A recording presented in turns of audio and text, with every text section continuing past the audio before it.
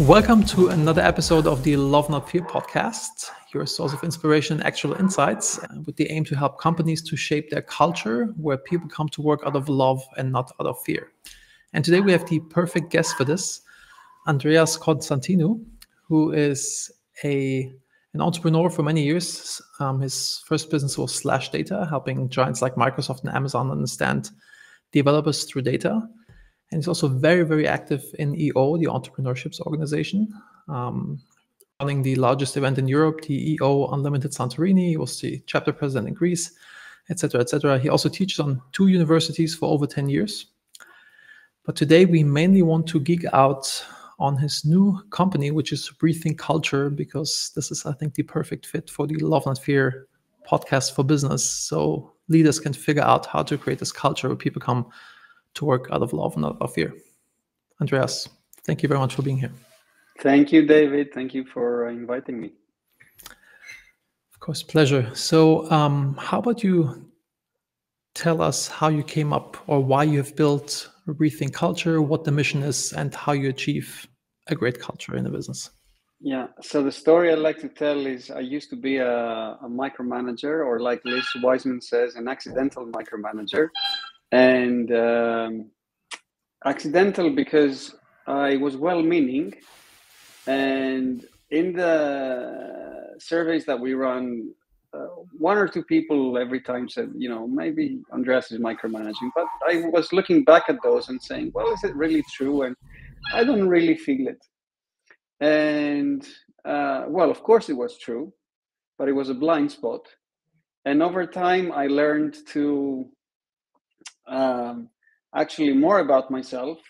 Another point where I learned a lot about myself is when I made a really bad fire. I mishandled a bad fire, and that person left us a 1 star on Glassdoor, which we really deserved. And following that, I, with the person that ran our people and culture, Sarah, we embarked on a quest of sorts to really not just improve our culture, but also and Glassdoor rating, but also our culture. So over the next 4 or 5 years, and with a lot of blood, sweat, and tears. Yeah, sweat and tears, but also thoughtful practices, like what would work and what wouldn't work. We took it to a 4.6 out of 5 on Glassdoor, which is on par with the top companies out there.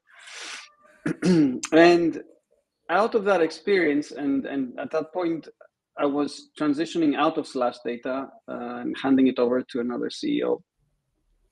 So I was thinking, culture is my favorite thing. What I'm going to do next, and so I thought, what about really taking my learnings from creating culture and my passion for distilling complex ideas into simple ones. And so that became what is now Rethink Culture and Culture Health Score, which is basically measuring company culture turning into numbers, turning it into a KPI that you can use to figure out what's wrong with your culture, how to fix it, how to create a healthier, happier environment at work. That's beautiful. That's my journey in very, very few words. Very cool. I just did the survey that you have for your score with my team at UpCoach, and I'm very curious for the results. One person wrote me back, "Thank you very much for this survey. Very thoughtful. It made me realize how appreciative I am for UpCoach and team, which was very beautiful. I hope others see it similarly. But I think especially at UpCoach, we have a really great culture, even pushing towards a teal organization in line with the reinventing organizations model of having almost a self-run company, which has been a phenomenal thing to do. A little scary, but very rewarding. And I'm curious how we can roll this out to all of my other businesses with larger numbers. With a business with a few hundred people, how will this look there? because we have like a very flat hierarchy at UpCoach, but in the bigger companies it's more hierarchical. So Yeah, I'm very curious. With flat organizations, I've come to realize that it's not that they're flat and they lack structure, it's they lack hierarchy. And hierarchy is what we used at school, in the military, in any form of government. That's in almost any business. But in flat structures, you still have structure, you have circles and overlapping circles of people. And usually they don't have a certain central figurehead who's the manager, but they have different means for making decisions, for resolving conflicts, for coaching and all of that. But still, it's a structure. And that was what I hadn't understood before. It's not flat. It is flat, but it's still structured, just a different structure. It's I talked to Haluk, the former president of EO in Turkey, and he has a teal organization in the chemical manufacturing space. And he told me, I asked him, like, what's the biggest issue that you're having with this? And he said, like, the main struggle that I'm having is hiring people that are willing not being able to hide. Because like you can maybe hide from your boss, but you can't really hide from your peers. So like living this transparency. Exactly. Yeah, he told me the same thing when I interviewed me on my podcast, and he said the hardest thing is finding people who are who have a strong sense of responsibility. Because in a hierarchy, you look for people who are willing to play along the rules of the company. But when you work in circles, you need everyone to stand up and take responsibility and find the first opportunity to take initiative and work towards the common goal rather than being told what to do. And it's probably a skill we're not taught explicitly, because we're not taught to prepare for these kinds of organizations. We're told to be good children, yes, and compliant citizens. And actually, I remember reading the first school for teachers was funded by industry with the goal of producing normal children that would follow orders, basically. Yes, follow what's being told. To build soldiers and factory workers. Exactly. So beat them into compliance. Yes. Exactly. Yeah. Yeah, I went to 14 different schools. I got kicked out everywhere. My parents raised me without authority. So it's like I'm on the polar opposite. I did not fit. That's why you ended up building a teal organization. Huh? Yes, I guess so. It comes very natural to me. And yeah, but I believe that I want to unschool my daughter and not send her to school. Just like hire tutors that if she wants to geek out on dinosaurs or math or whatever, that's just like focus on this topic. Yeah. But she wants to go where her friends are going, so it's kind of like the little bit of the dilemma. I think you can go the unstructured route or the off the beaten path, but it's the same journey when you say, I don't want to work for someone else and I want to build something on my own. And there's a lot of infrastructure you need to build. Like there's this story that, Microsoft employees who want to start their own business often fail because there's so much support and infrastructure at Microsoft. They take it for granted. And then when they have to be their own accountants and their own lawyers and their own, admin person and so on, they freak out. But it's the same thing, we're used to the structure, or if you want to not get married according to the state and be bound to the state or the church, and you want to do your own contractual commitment to your spouse or other half, you still have to think about what happens if one wants to walk out, or if one passes, or if somebody's like incapacitated in hospital, you have to make a decision, etc.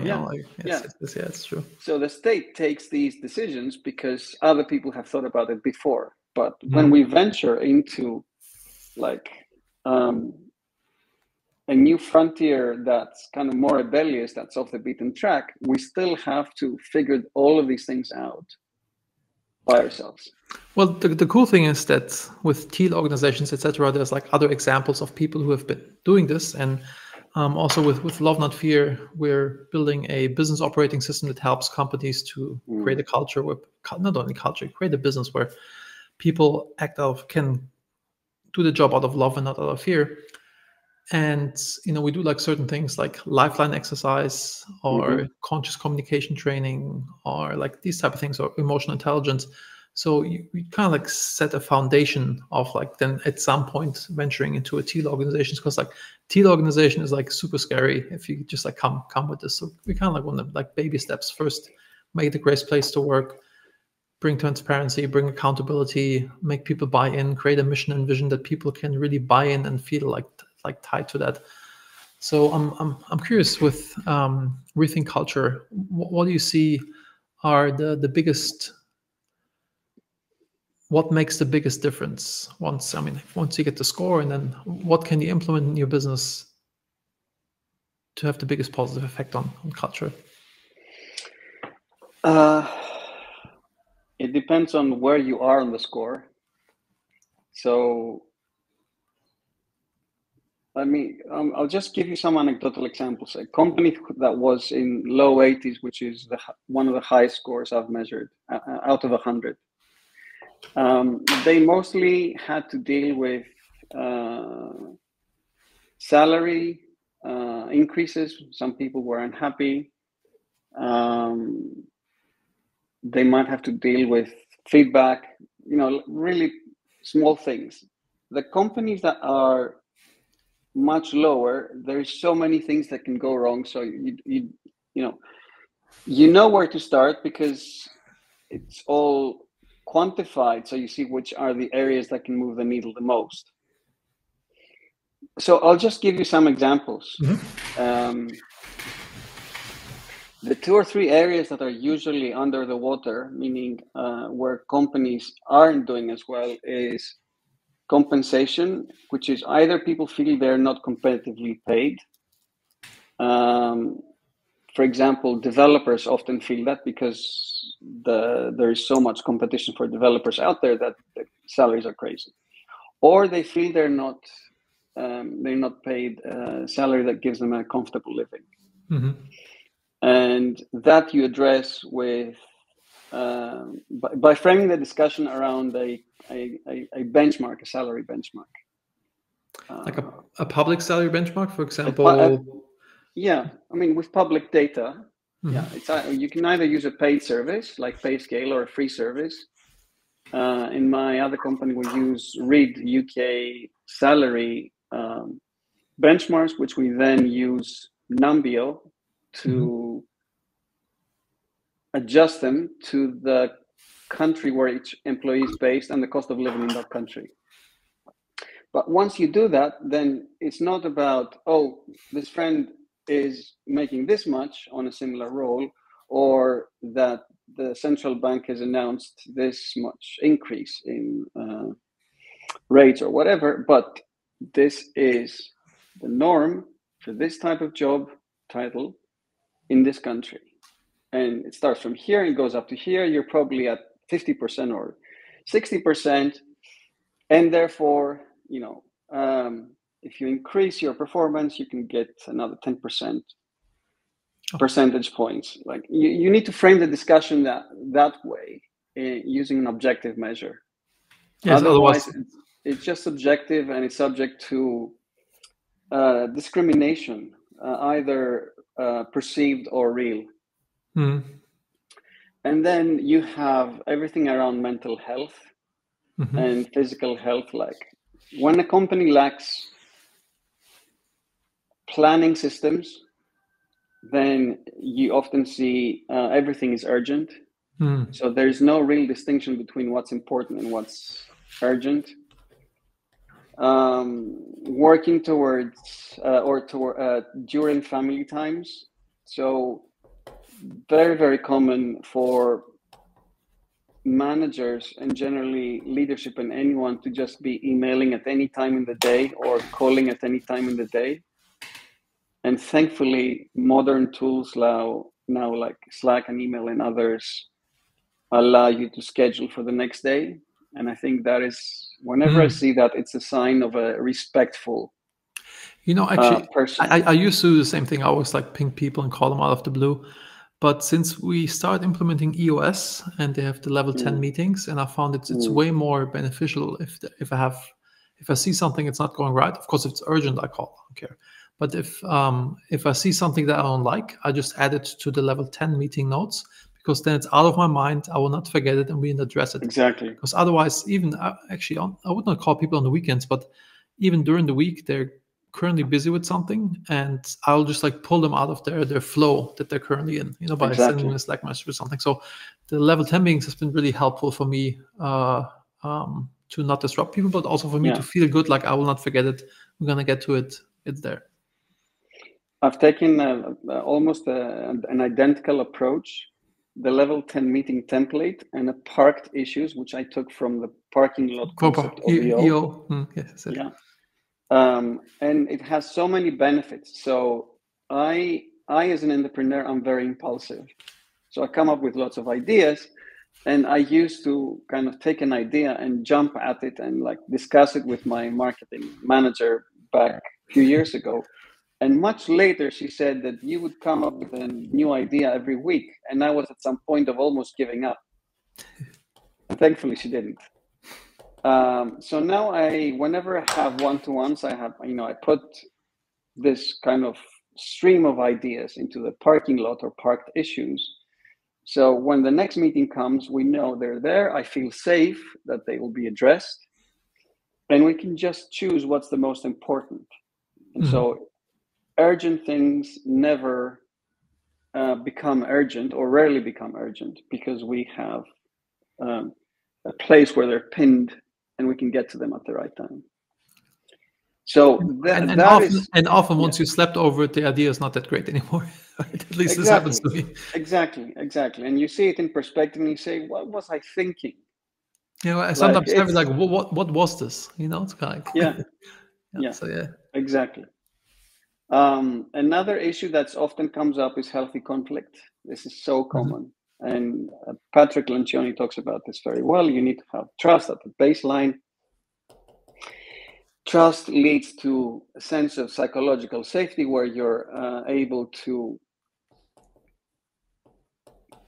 share your opinion and talk about what bothers you, even if the people around you might not agree, or if you think that they might not be convinced by your ideas. So healthy conflict ties a lot to the love, not fear concept, because I hear what you're saying. This is my view. We're coming at it from different directions. Let's sit down and see what can work best for the both of us. Yeah, or what can work best for the company, for the team, or for the customer? Because like this, like the end thing. Exactly. So it's being comfortable and feeling safe. Safety is just so important.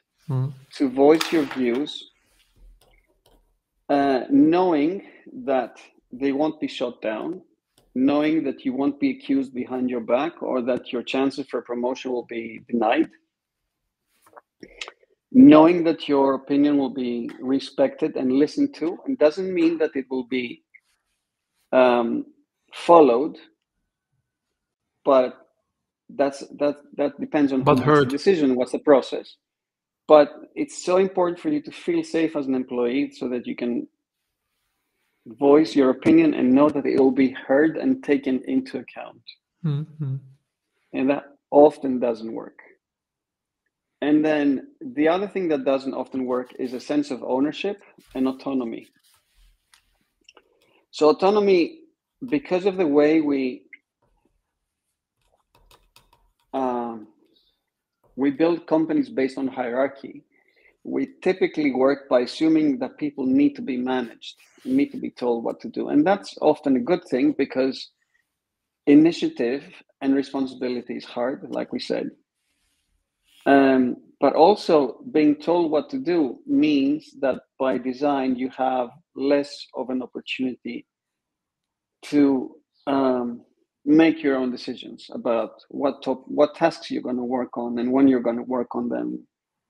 And so it's finding that balance. I've rarely met companies that do well on autonomy and ownership. We just implemented something that was an absolute game changer at Upco.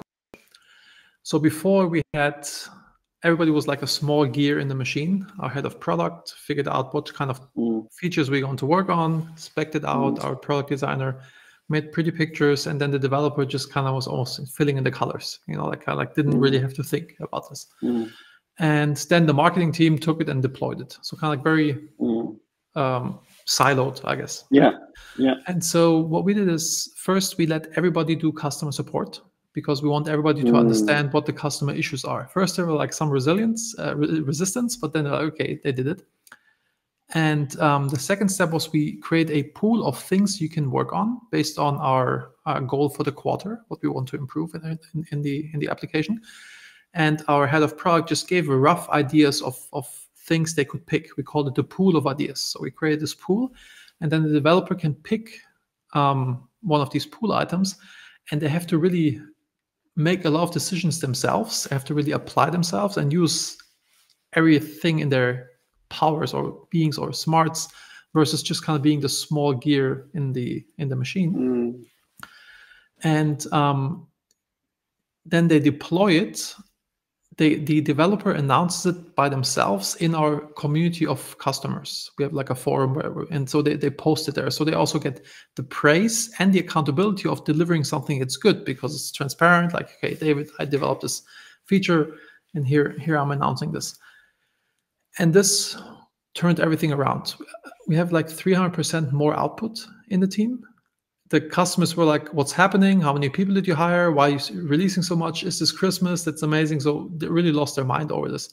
And also the team culture like really shifted, like extreme ownership. And it was actually miraculous, the transformation that we had, like kind of really bringing this ownership built into the system.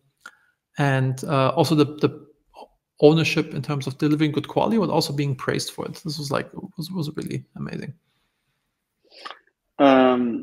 I find the proximity to the customer is such an important consideration, like for everyone in the company to hear what problems are customers having, what problems are we helping them with, rather than feel a cog. Yes. And maybe sometimes stuck in one's own ideas. Like in Slash Data, my other company, we very often have been building stuff just because it was an interesting problem to solve, whether it was the tech team or whether it was the research team doing some kind of fancy algorithm to clean the data.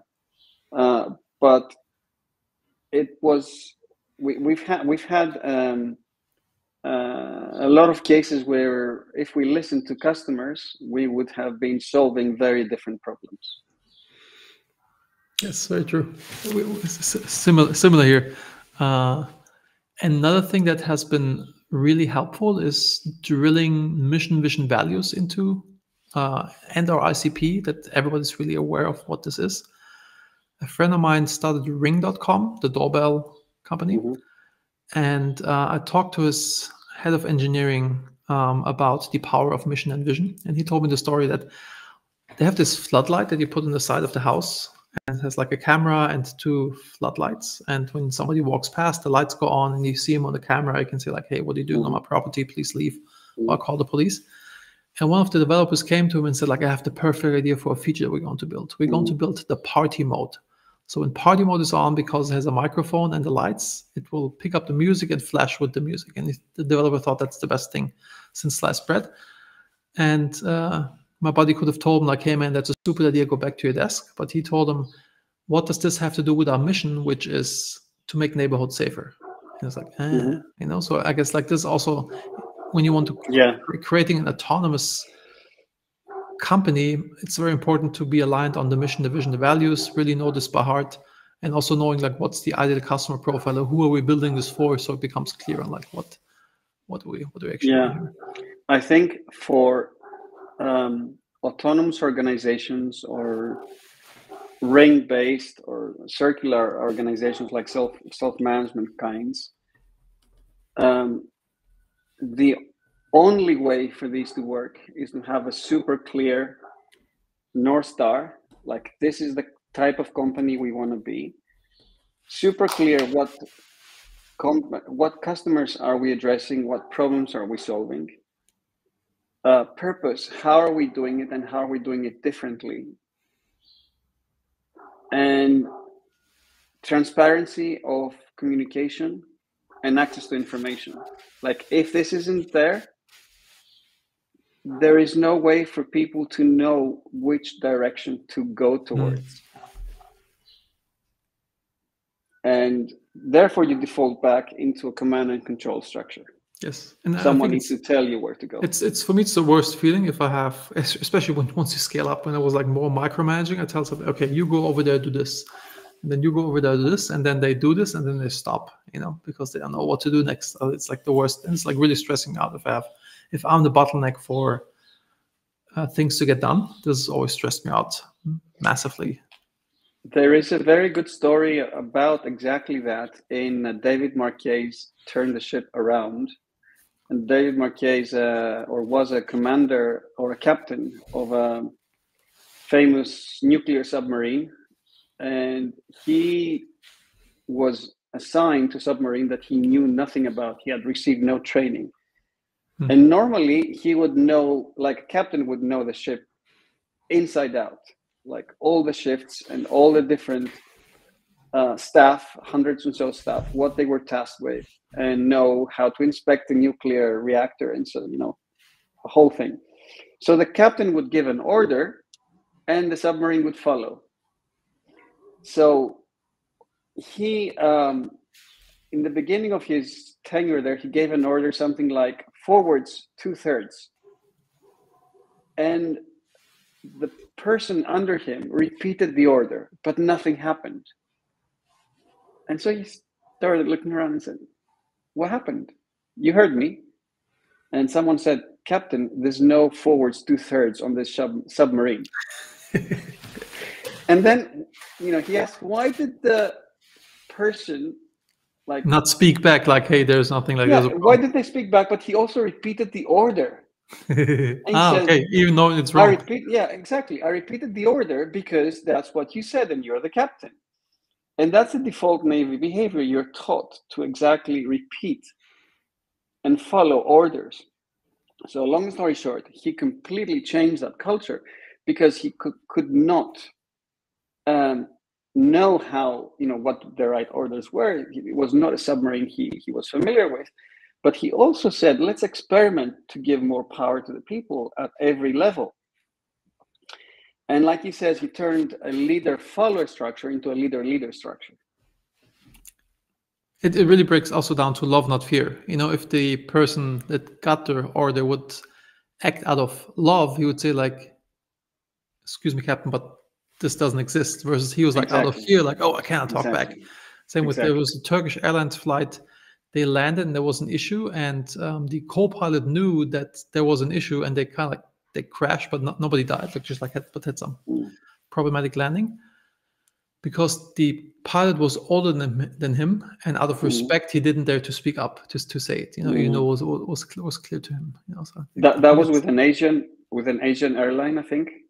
I thought it was Turkish Airlines, but could have been a different airline. Okay, I've heard a similar thing about South Korean Airlines.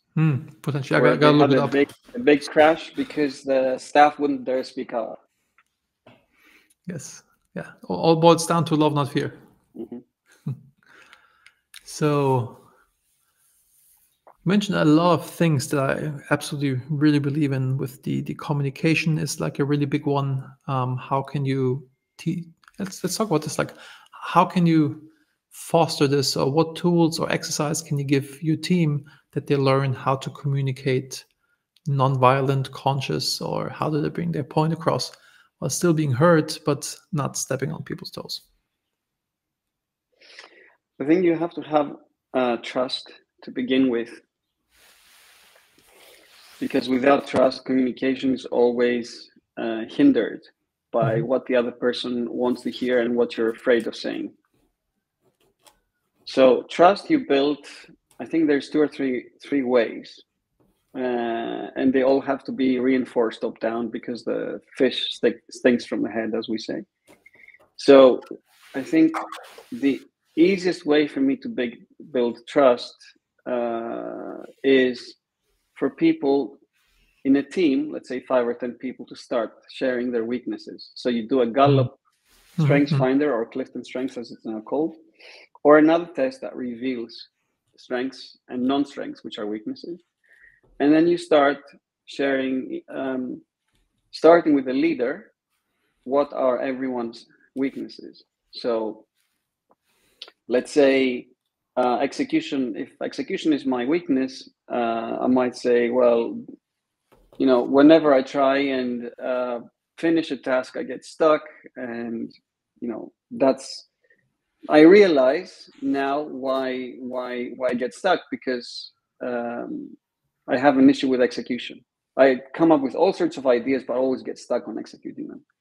And then the next person goes, and so on around the table, and you share weaknesses. And that is a powerful tool I learned from Patrick Lencioni's book, The Advantage, where you basically establish trust through vulnerability. But it's not vulnerability, which I'm not sharing anything personal. I've taken this psychometric test, and it says these things about me, and I'm just commenting on what I saw in that test. So it's a very safe way of creating trust, provided that the leader is willing to start with vulnerability.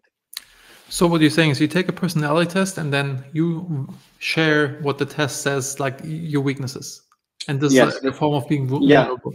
Yeah, it needs to be a test which reveals strengths and weaknesses. If it's like if it has dimensions that don't help, like a Myers-Briggs test doesn't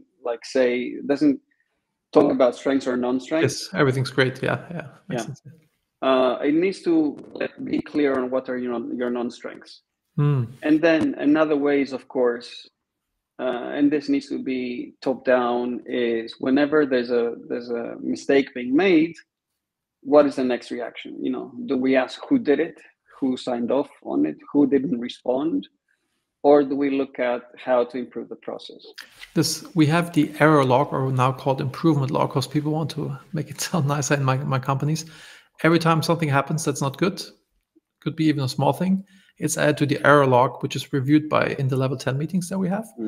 And then it's like, what happened, who was responsible, like kind of all these things. But then most importantly, A, is it fixed? B, what can we do to make sure this never happens again?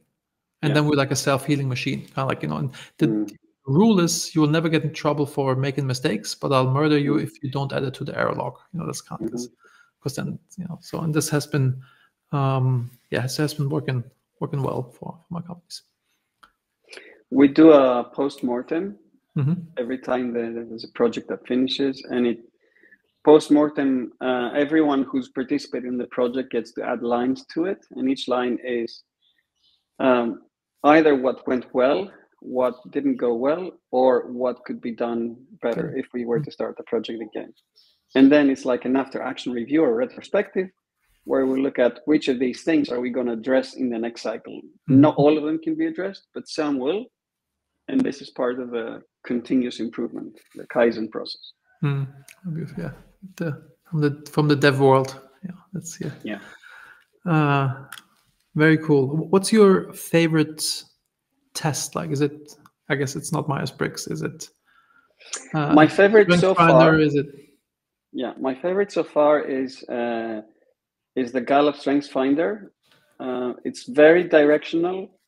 It helps a lot with comparing strengths across teams.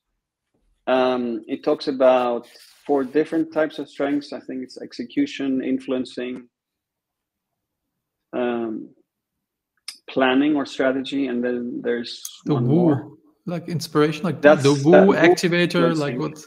Woo's influencing. Okay, it might be people, I'm forgetting now, but it really helps you assess in a team where you're lacking skills or where you have too many skills, and helps you have this weaknesses discussion. Another one which I enjoyed was the Belbin test, which comes with both which characteristics you have which are strong, but then for each characteristic you have, there's also downside. So if you overplay that characteristic, it becomes a weakness. Yeah, I mean, like our biggest strength are our biggest weaknesses, like kind of always, right? That's very cool. Funny story. My one of our business partners in the previous company, we took the Gallup Strength Finder test, and he was like in a very negative state. And he received the test, he opened it up, he scrolled to the very bottom of the results that he get, and the last thing down there was positivity. But this was the first thing he looked at. Yeah, so pretty amusing. QED, as we say in Latin. QED? QED is the Latin initials for it's proven. It is proven. Okay, yes, it is. Yes, yeah. Very much so. Very cool. Something else which I'm looking at the kind of pyramid of human needs here, which I use for the cultural health score. And something which is always underappreciated is purpose. Most companies do lip service to it by coming up with some generic vision and mission, which sound good during a board meeting, but doesn't mean much for employees and for people who say, okay, what does your company do? Well, I just clock in and clock out. And what does it mean for you? Well, so purpose is super important because it's what lights the fire within each of us. And whether it's the purpose of what the company is achieving, for example, it's a hospital and it's lives, or it's how we help each other at work. So my work is important because I can make my colleagues smile when I help them. Or my work is important because 3 months ago, we went with my colleagues to the mountain and reforested the areas that were burned down, or we gathered garbage that was lining up the coast, or we fed the people in need, the undernourished. Or another sense of purpose is I have a strong feeling of wanting to beat the competition, and that's something we thrive on as a team. Toyota had at some point, like in the 70s or so, their vision statement was "Destroy Yamaha," which I personally don't think is a good thing to go that direct. But I think this also motivates people. But I really agree. I have a great example in this manner. People being, want to be, also this goes really into the love not fear principle. You want to do something that has purpose. You want to be of something, do good in the world, be of something, a part of something bigger. Otherwise, work is kind of meaningless, I guess.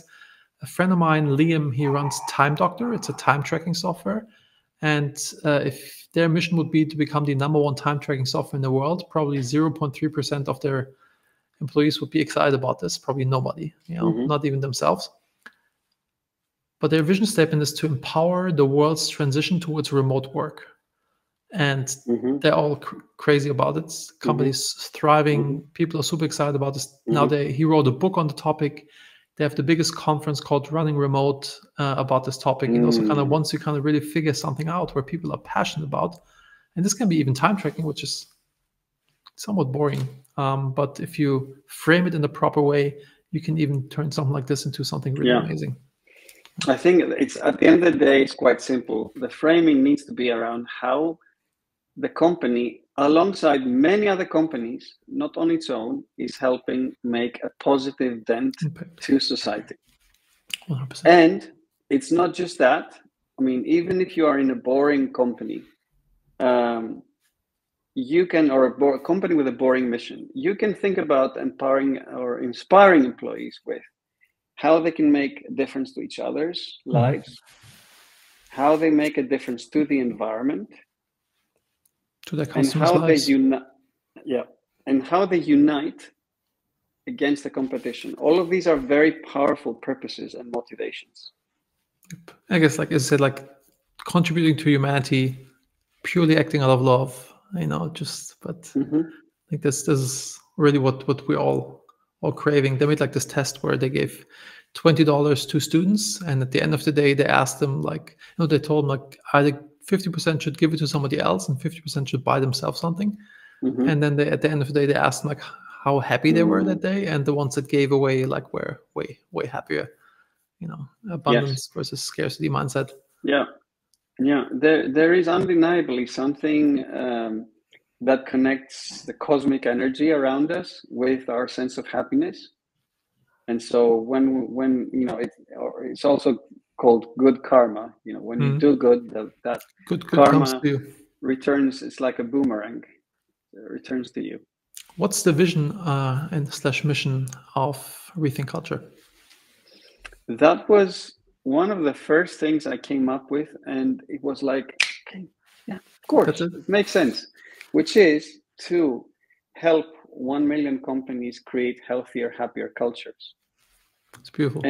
And to me, it's simple, and it came naturally because I really have seen a lot of toxic cultures, and there is an unbelievable number of toxic cultures out there, which I'm not aware of. So if through the company I can help create awareness, like you said earlier with your employee, and especially a positive change into a large number of companies, I know that there will be so much, happier people in the world, because we spend 8+ hours a day into work. And so if we have meaning, if we have fulfillment, if we have safety, if we have connection, if we have recognition, if we have all of these things, we'll create a happier society, happier self, happier family. And to add to this, for those who only think, I want to make more money, who are like in this scarcity mindset, according to a Gallup Foundation study, 59% of employees are disengaged at work. Now imagine how productive, how much more output you're going to have if almost everybody in your company is excited about what you're doing and is thriving, really applying their entire being to this because they're excited about this, versus just like doing the tasks that they're being told to do out of fear, being micromanaged. I think this is going to be, it would be very stupid not to go that route. Liz Wiseman says something similar, that in companies where people are mismanaged or where there are a lot of accidental micromanagers or diminishers, as she calls them, on average, people are using 40% of their capabilities. And where they're being helped to shine, they use 80 or 90%. So if you're not conscious about your culture, if you're not intentional about your culture, you are not addressing people's fundamental needs for safety, for connection, for belonging, for esteem, for actualization, for synergy. And therefore, you're only you're paying 100% and you're only getting 40% of what they could do. Exactly. Yeah. And that's per person. If you add to that how much politics and how much people are standing in each other's way rather than helping each other, that creates even more, waste for your investment. Very true. And we're not resources, right? We're not human resources. True. Yes. The term persists, but we are humans with our idiosyncrasies, and we want to be inspired. We want to have our needs addressed and our unfulfilled. And I think employers everywhere need to understand the difference between human resources and human capital and human needs. I think that's a perfect wrap, Andreas. Thank you very much for being on the show. To be continued. I'd love to nerd out with you more on this topic. Let's do that. How can people find you? Rethinkculture.co is the web address for Rethink Culture. If you want to have if you're curious and you want to see how your culture stacks up and you want to see an X-ray of your culture, then fill in the form. And you can also find me on LinkedIn, and I'm quite active there. We'll include the links in the show notes and also the Rethink Culture podcast. Also check it out. There's a link on the homepage. Again, Andreas, thank you very much for being on the show. Really appreciate you. Hope to see you soon. Thank you, David.